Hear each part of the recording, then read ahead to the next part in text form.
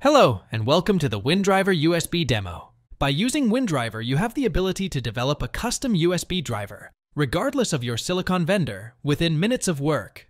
In addition, WinDriver APIs are cross-platform compatible between various operating systems, such as Windows, Linux, Linux ARM, and Mac OS.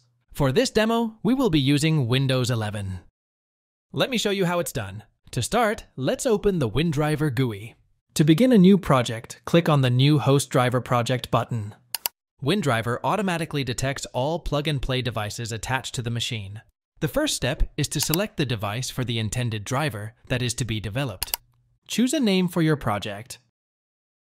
Make sure to install the INF file in order to be able to utilize the full functionality of your hardware.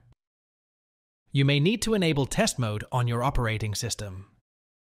By clicking on the Generate INF File button, it is possible to view and modify the device's information and allow WinDriver to install the INF file automatically by checking the appropriate box.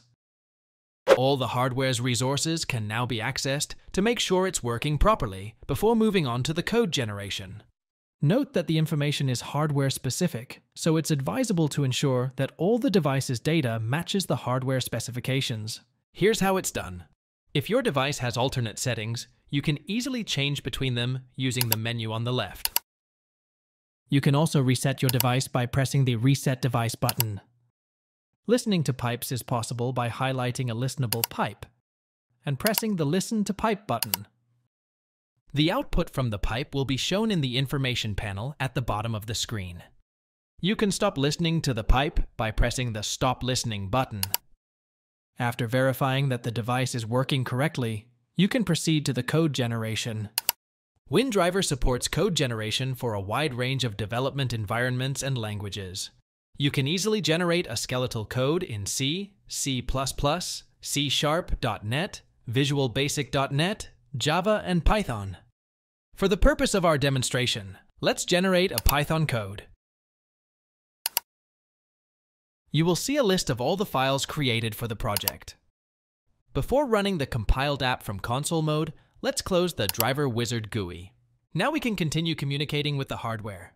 Note that the device has been identified and can be accessed using this Diagnostic Utility menu. The console application offers the same hardware access options as the GUI and even more functionality. For example, we can listen to a pipe by choosing Option 4, Read-Write from Pipes, then Option 3, Listen to Pipe, and input the number of the pipe we want to listen to. We will then start receiving output from the pipe. That's it for our demonstration. We can now close the application. The driver code that has been generated contains APIs that can be used to implement the USB functionality. These are defined and documented in the header file and in our detailed user manual. Also, if you decide to support other operating systems, the APIs will allow you to easily port the drivers to Linux, Linux ARM, and Mac OS.